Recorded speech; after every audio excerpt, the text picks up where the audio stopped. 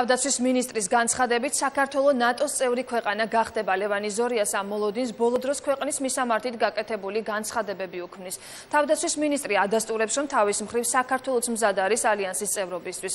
ლევანი ზორიამ სამეტის ფარგლებში დაგეგმილი შეხვედრების მნიშვნელობას გაუსვა ხაზი და აღნიშნა, რომ ღია კარის პოლიტიკის კონტექსტში ბუქარესტის სამიტზე მიღებული გადაწყვეტილების ერთგულება მნიშვნელოვანია. განსაკუთრებული აქცენტი გაკეთდება რეგიონალურ უსაფრთხოებაზე, შავი ზღვის უსაფრთხოების კონტექსტში და განისაზღვრება ახალი კონკრეტული ფორმატები, სადაც ჩვენი თანამშრომლობა იქნება მომავალში პრიორიტეტული და ასევე განსაკუთრებით აღნიშნავდი ღია კარის პოლიტიკის ფარგლებში ბუქარესტის სამიტზე მიღებული გადაწყვეტილების მიმართ ერთგულებას ნატოს წევრი ქვეყნების მხრიდან, რომ საქართველოს გახდება ნატოს წევრი ქვეყანა და ამას ადასტურებს ბოლო დროს განკეთებული განცხადებები, როგორც ცალკეული ქვეყნების, ისე განსაკუთრებით ნატოს გენერალური დივნის მხრიდან,